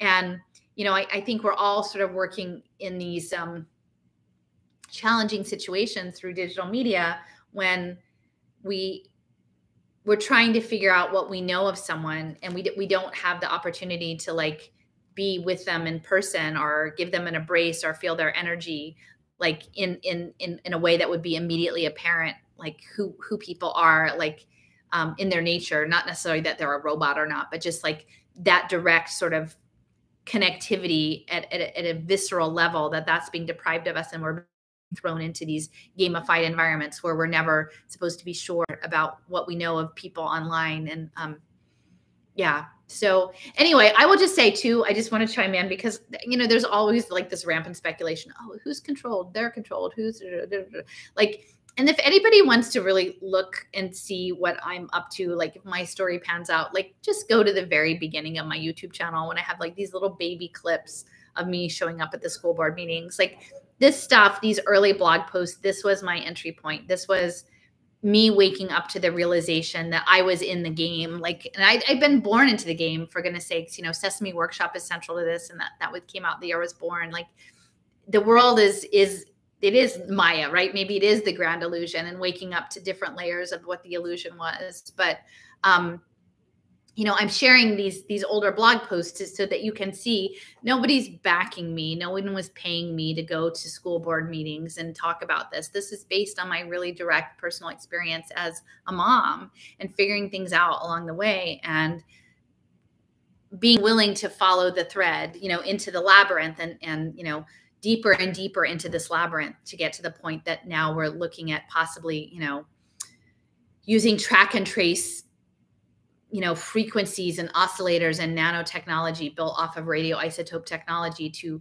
trace our innermost minds, right? Our consciousnesses into this singularity thing through these very complex mathematical equations and quantum computing. And it's, so anyway, I just wanted to sort of say that out there as like, we're trying to figure out like what's real and what's not real and who's a machine and who's not a machine and where they come from. Because, yeah, I literally just showed up and said, well, this doesn't seem right. And then it just got worse from there. But interesting, right? Because like, that's the thing, the righteous war. And I know like Cliff would always say, like, it's not a war, and probably being like, maybe not the best way to pose it, but a righteous engagement, a righteous call to action, a righteous opportunity to stand in the breach. Like that's what we've got. So, okay. So I am going to read from, this is like page 308 of Neil Stephenson's A Diamond Age. The new territory into which Princess Nell, that's the little girl, had crossed was by far the largest and most complex in all the fairy kingdom in the primer. Paging back to the first panoramic illustration, she counted 7 major castles perched on mountaintops, and she knew perfectly well that she would have to visit all of them and do something difficult in each one in order to retrieve the 11 keys that had been stolen from her and the 1 key that remained. She made herself some tea and sandwiches and carried them in a basket to a meadow where she liked to sit among the wildflowers and read. Maybe some dandelions, right? Constable Moore's house was a melancholy place without the constable in it, and it had been several weeks since she had seen him. And during the last 2 years, he had been called away on business with increasing frequency, vanishing, as she supposed, into the interior of China for days and then weeks at a time, coming back depressed and exhausted to find solace in whiskey, which he consumed in surprisingly moderate quantities, but with a fierce concentration, and in midnight bagpipe recitals that woke up everyone in Dovetail, and a few sensitive sleepers in the new Atlantis clave. During her trip from the campsite of the Mouse Army to the first of the castles, Nell had to use all the wilderness skills she had learned in the years of traveling around the land beyond. And she had fought with a mountain lion, avoided a bear, forded streams, lit fires, built shelters.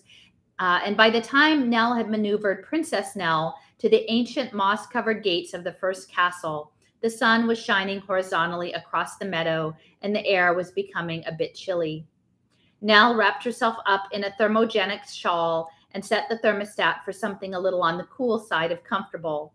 She had found that her wits become dull if she got too cozy.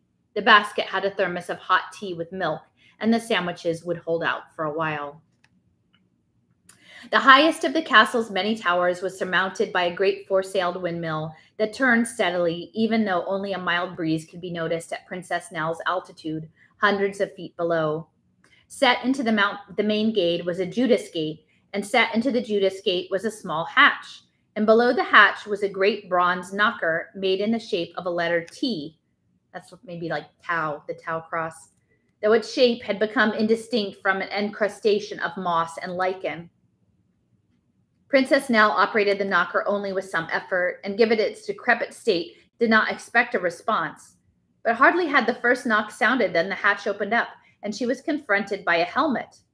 But the gatekeeper on the other side was dressed from head to toe in rusty and moss-covered suit of battle armor.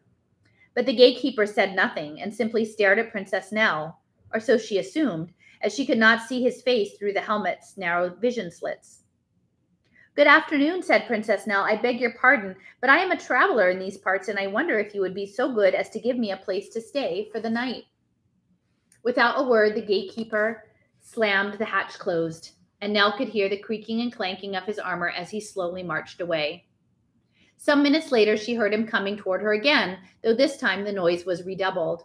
The rusty locks on the Judas gate grumbled and shrieked, and the gate swung open, and Princess Nell stepped back from it as rust flakes, fragments of lichen, and divots of moss showered down around her. Two men in armor now stood there, beckoning her forward. Nell stepped through the gate and into the dark streets of the castle. The gate slammed behind her. An iron vice clamped around each of Princess Nell's upper arms. The men had seized her with their gauntlets. They lifted her into the air and carried her for some minutes through the streets, stairs, and corridors of the castle. They were completely deserted. She did not see so much as a mouse or a rat. No smoke rose from the chimneys. No light came from any window, and in the long hallway leading to the throne room, the torches hung cold and blackened in their sconces. From place to place, Princess Nell saw around another armored soldier standing at attention, but as none of them moved, she did not know whether these were empty suits of armor or real men. Nowhere did she see the usual signs of commerce and human activity: horse manure, orange peels, barking dogs, running sewers. Somewhat to her alarm, she did see an inordinate number of chains. The chains were all of the same, somewhat peculiar design, and she saw them everywhere, piled up in heaps on street corners, overflowing from metal baskets, dangling from rooftops, strung between towers. The clanking and squeaking of the men who bore her along made it difficult for her to hear anything else, but as they proceeded higher and deeper into the castle, she slowly became conscious of a deep, grinding, growling noise that pervaded the very ashlars. The noise crescendoed as they hustled down the long final hallway and became nearly earth-shaking as they finally entered the vaulted throne room at the very heart of the castle. The room was dark and cold, though some light was admitted by clear-story windows high up in the vaults. The walls were lined with men in armor. Standing stock still, sitting in the middle of the room on a throne twice as high as a man, was Giant, dressed in a suit of armor that gleamed like a looking-glass. Standing below him was a man in armor holding a rag and a wire brush, vigorously buffing one of the Lord's greaves. "Welcome to Castle Turing," said the Lord in a metallic voice. And by the time Princess Nell's eyes had adjusted to the dimness and she could see something else behind the throne, a tremendous shaft, as thick as the main mast of a Drummond, made of a trunk of a great tree bound and reinforced with brass plates and bands. The shaft turned steadily, and Princess Nell realized that it must be transmitting the power of the giant windmill far above them. Enormous gears, black and sticky with grease, were attached to the shaft and transferred its power to other, smaller shafts that ran off horizontally in every direction and disappeared through holes in walls. The turning and grinding of all of these shafts and gears made the omnipresent noise she had noted earlier. One horizontal shaft ran along each wall of the throne room at about the height of a man's chest. This shaft passed through a gearbox at short, regular intervals. A stubby square shaft projected from each gearbox at a right angle, sticking straight out of the wall. These gearboxes tend to coincide with the locations of the soldiers. The soldier who was polishing the Lord's armor worked his way around to one of the Lord's spiked knee protectors, and in doing so turned his back on Princess Nell, and she was startled to see a large square hole in the middle of his back. Nell knew vaguely what the name Castle Turing was a hint. She'd learned a bit about Turing at Miss Matheson's academy. He'd had something to do with computers. She could have turned to the encyclopedia pages and looked it right up, but she had learned to let the primer tell the story in its own way. Clearly, the soldiers were not men in armor, but simply wind-up men, and the same was probably true of the Duke of Turing himself. After a short and not very interesting conversation, during which Princess Nell tried unsuccessfully to establish whether the Duke was or was not human, he announced unemotionally that he was throwing her in the dungeon forever. Well, this sort of thing no longer surprised or upset Nell, because it had happened hundreds of times during her relationship with the primer. Besides, she had known from the very first day Harv, her brother, had given her the book and how the story would come out in the end. It was just that the story was anfractious. It developed more ramifications the more closely she read it. One of the soldiers detached himself from his gearbox on the wall, stomped into the corner, and picked up a metal basket filled with one of those peculiar chains Princess Nell had seen everywhere, and he carried it to the throne, and he fished it through until he found the end, and he fed it into a hole on the side of the throne. In the meantime, a second soldier had detached himself from the wall and taken up a position on the opposite side of the throne. This soldier flipped his visor open to expose some sort of mechanical device in the space where his head ought to have been. A tremendous clattering noise arose from inside the throne. The second soldier caught the end of the chain as it was emerging from his side and fed it into the opening in his visor. A moment later, it popped out of a hatch in his chest, and in this fashion, the entire length of the chain, some 20 or 30 feet in all, was slowly and noisily drawn out of the basket into the noisy mechanism hidden beneath the throne, down the second soldier's throat, out the hatch in his chest, and down to the floor, where it gradually accumulated into a greasy heap. The process went on for much longer than Princess Nell first anticipated, because the chain frequently changed direction more than once, and when the basket was nearly empty, the chain began to spew it back until ultimately it was nearly full again. But on the whole, it was more apt to go forward than backward, and eventually the last link lifted free from the basket and disappeared into the throne. A few seconds later, the din from the throne stopped, and now Nell could only hear a somewhat lesser chattering from the second soldier. Finally, that stopped as well, and the chain fell from his chest, and the soldier scooped it up in his arms and deposited it in an empty basket that was sitting handily nearby.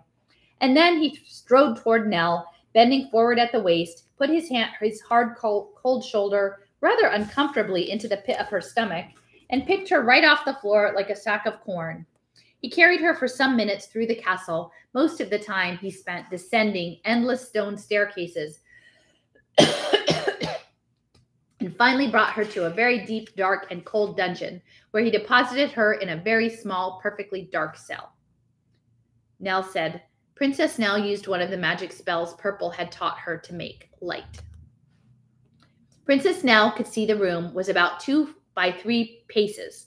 There was a stone bench on one wall to serve as a bed, and a hole in the floor for a toilet. A tiny barred window in the back wall led to an air shaft. Evidently, this was quite deep and narrow, and Nell was close enough to the very bottom because no light came through it.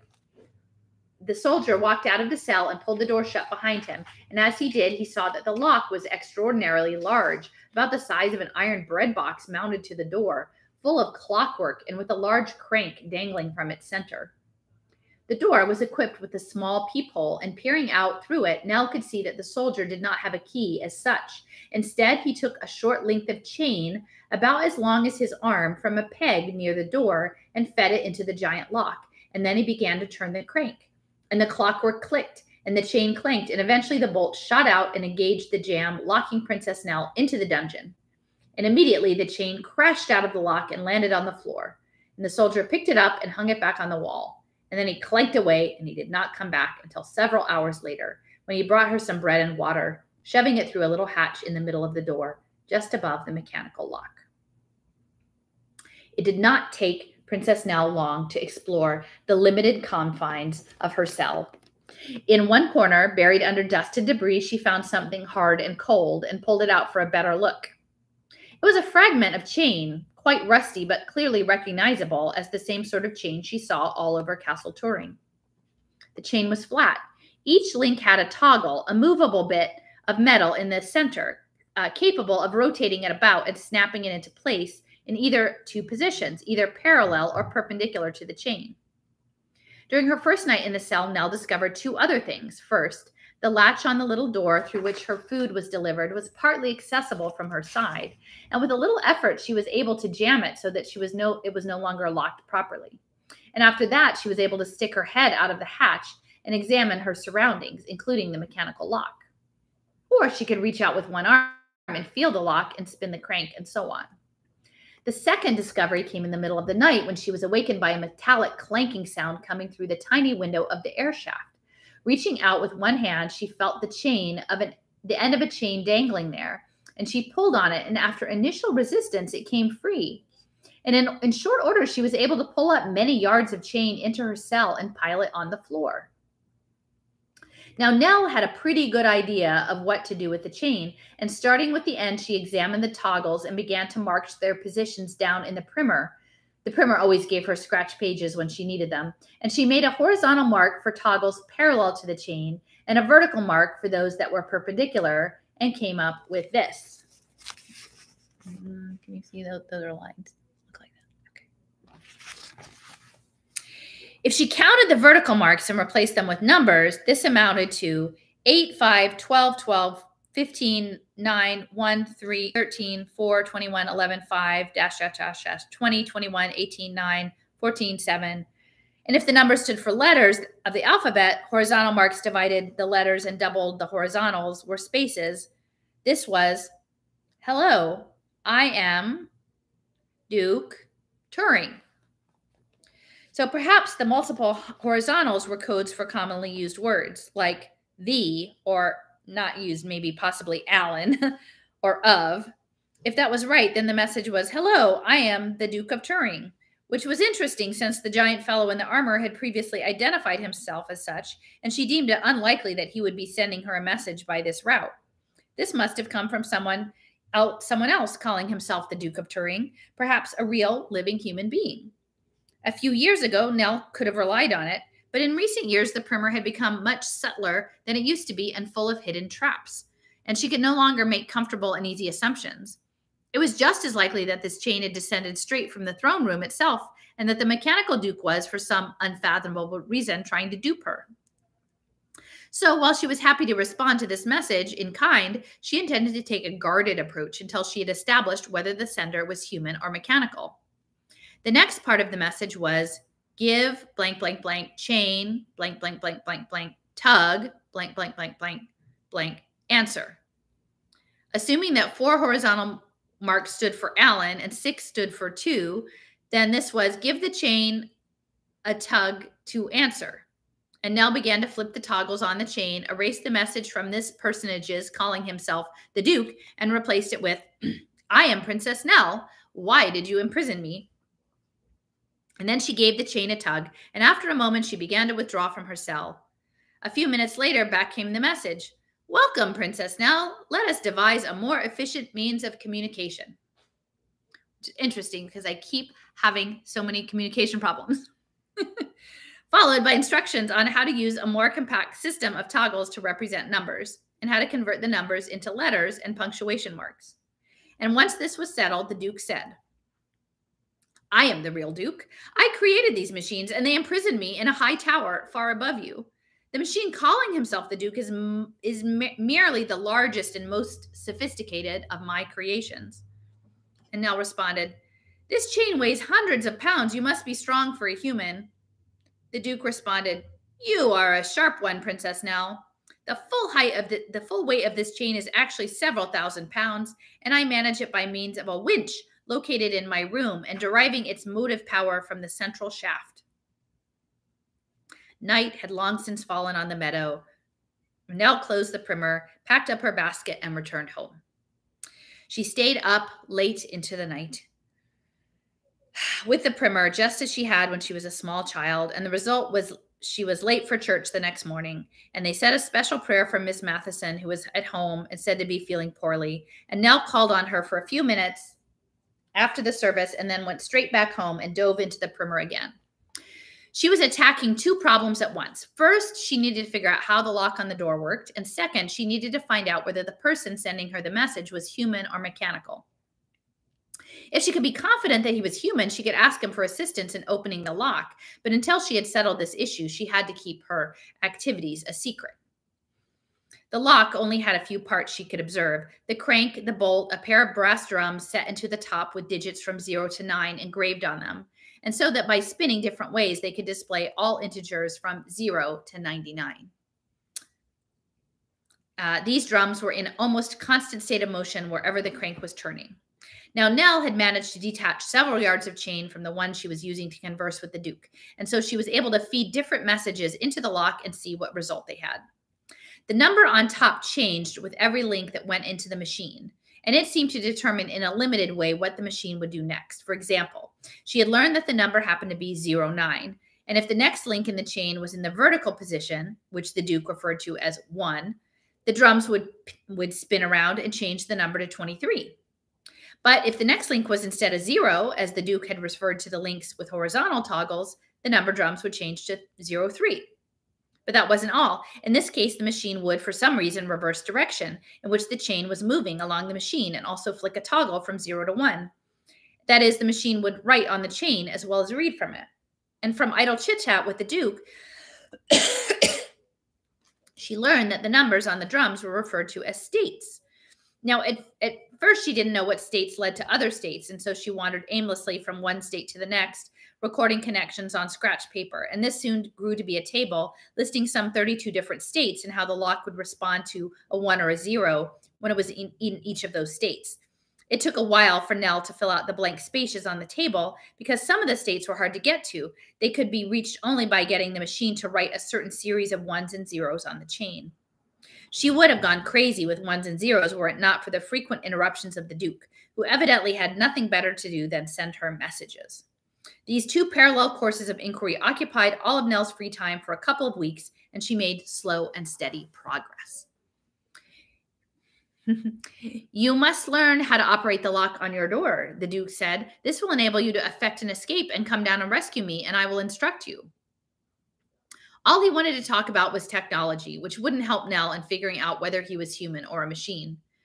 Why don't you pick your own lock, she responded, and come rescue me? I'm just a poor, helpless young thing all alone in the world and so scared and lonely, and you seem so brave and heroic. Your story is really quite romantic, and I can't wait to see how it all comes out now that our fates have become intertwined. And the machine placed a special lock on my door, not a Turing machine, responded the Duke. Well, describe yourself, Nell wrote. Nothing special, I'm afraid, wrote the Duke. How about yourself? Slightly taller than average, flashing green eyes, raven hair falling in luxuriant waves to my waist unless I pin it up to emphasize my high cheekbones and full lips. Narrow waist, pert breasts, long legs, alabaster skin that flushes vividly when I am passionate about something, which is frequently. Your description is reminiscent of my late wife, God rest her soul. Tell me about your wife. The subject fills me with such unutterable sadness that I cannot bear to write about it. Now let's buckle down and work on the Turing machine. Since the prurient approach had dead-ended, Nell tried a different tack, playing stupid. Sooner or later, the Duke would become a little testy, but he was always terribly patient with her, even after the 20th repetition of, could you explain it again with different words? I still don't get it. Of course, for all she knew, he was upstairs punching the wall until his knuckles were bloody and simply pretending to be patient with her. A man who had been locked in a tower for years would learn to be extremely patient. She tried sending poetry. He sent back glowing reviews, but declined to send her any of his own, saying it wasn't good enough to be committed to metal. On her 20th day in the dungeon, Princess Nell finally got the lock open, and rather than making an immediate escape, she locked herself back in and sat down to ponder her next move. If the Duke was human, she could notify him so that they could plan their escape.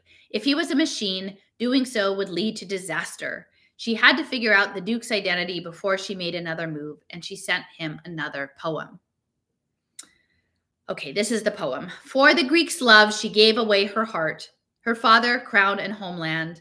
They stopped to rest on Naxos, and she woke up alone upon the strand, the sails of her lover's ship descending round the slow curve of the earth. Ariadne fell into a swoon on the churned sand and dreamed of home. Minos did not forgive her, and holding diamonds in the pouches of his eyes, had her flung into the labyrinth. She was alone this time. Through a wilderness of blackness wandered Ariadne many days until she tripped on the memory, and it was still wound all through the place. And she spun it round her fingers, lifted it from the floor, knotted it into lace, erased it. The lace made a gift for him who had imprisoned her. Blind with tears, he read it with his fingers and opened his arms. And the answer came back much too quickly, and it was the same answer as always. I do so envy your skill with words. And now, if you do not object, let us turn our attention to the inner workings of the Turing machine. She had made it as obvious as she dared, and the Duke still hadn't gotten the message. He must be a machine. Why the deception? Clearly, the mechanical Duke desired for her to learn about the Turing machine. That is, if a machine could ever be said to desire something, there must be something wrong with the Duke's programming. He knew there was something wrong with it, and he needed a human to fix it. Once Nell had figured these things out, the rest of Castle Turing's story resolved itself quickly and neatly. She slipped out of her cell and stealthily explored the castle. The soldiers rarely noticed her, and when they did, they could not improvise. They had to go back to the Duke to be reprogrammed. And eventually, Princess Nell found her way into a room beneath the windmill that contained a sort of clutch mechanism. And by disengaging the clutch, she was able to stop the shaft. And within a few hours, the springs inside the soldier's back had all run down, and they had all stopped in their tracks, and the whole castle was frozen, as if she had cast an enchantment over it. And now, roaming freely, she opened up the Duke's throne and found a Turing machine beneath it. And on either side of the machine was a narrow hole descending straight through the floor and into the earth as far as her torchlight could illuminate. And the chain contained the Duke's program, dangled on either side of the hole. Nell tried throwing stones into the holes and never heard them hit the bottom. The chain must be unfathomably long. High up in one of the castle towers, Princess Nell found a skeleton in a chair, slumped over a table piled high with books. Mice, bugs, and birds had nibbled away all of the flesh, but traces of gray hair and whiskers were still scattered around the table, and around the cervical vertebrae, there was a golden chain bearing a seal with the T insignia. And I think that's the Tau cross. All right, T-Mobile, guys, right? Magenta. She spent some time going through the Duke's books. Most of them were notebooks where he would sketch the inventions he hadn't had time to build yet. He'd had plans for whole armies of Turing machines made to run in parallel, and for chains with links that could be set in motion in more than two positions, and for machines that could read and write on two-dimensional sheets of chain and mail instead of one-dimensional chains, and for a three-dimensional Turing grid a mile on a side through which a mobile Turing machine would climb about, computing as it went. No matter how complicated his designs became, the Duke always found a way to simulate their behavior by putting a sufficiently long chain into one of the traditional Turing machines. That is to say that while the parallel and multidimensional machines worked more quickly than the original model, they didn't really do anything different. So I think that's where I'm going to stop. So she got out of the castle and the Turing machines and the chains and the links, and she got that last key. So, yeah, so chains and links, and trying to simulate reality and planes and tessellations and fractals and betting and risk profiling, and all of it runs on data. And I think these badges and tags and our interactions are the chains in the chain link blockchain simulations that they're going to build to create these fake neural networks to try to mirror reality. And so, yeah, I guess we're at 2 hours. So thanks for hanging out with me today. And I hope you will try to explain to people advanced distributed learning and the metadata tags, and that doing all of this. They'd actually love to have all of this done in your houses and give you a blockchain voucher so that you can be taught at home, so they can spy on you and your family in your house. And eventually it will just be wearable with technology. And remember, Dan Novi at MIT, synthetic programmable hallucinations, right? They don't even maybe need a primer. They'll just like put it in. Yeah, so I knew I was onto something in 2017, and it involved Empire, and involved gaming, and it involves us waking up to the game. And I think, so someone early on had asked about the solution, and like, there's different ways of going about this. I would say large numbers of people are like, this is a righteous war, and we need every battalion, and we need to sort of, make concessions and like water down our outlook so that we can all unify against this unified battle of the thing. But I think in doing that, in the watering down and the losing your core, you lose it all. So another way of doing it, and I mentioned this, is with my friend Steffers, we were talking about the labyrinth and walking the labyrinth to the middle with the string. And that's, it's very interesting that that poem there in the Stevenson book was Ariadne and Minos, and the idea of walking to the middle, this idea of like, and not everybody can walk the labyrinth, right? I mean, a labyrinth would get clogged up if you had battalions of armies trying to walk a narrow labyrinth. So sometimes maybe it's just a few of us that can walk the labyrinth. And maybe when we get to the middle, we'll find the thing. But when she said that they found the clutch of the windmill, like the center shaft, the wrench in the gears, right? Like that's what I picked, was wrench in the gears. And so, yeah, can we find the shaft that's running this abomination and release the clutch, and then maybe within that it'll slow down. So anyway, thoughts for the day. Have, if you're getting a long weekend, enjoy the long weekend, and till next time.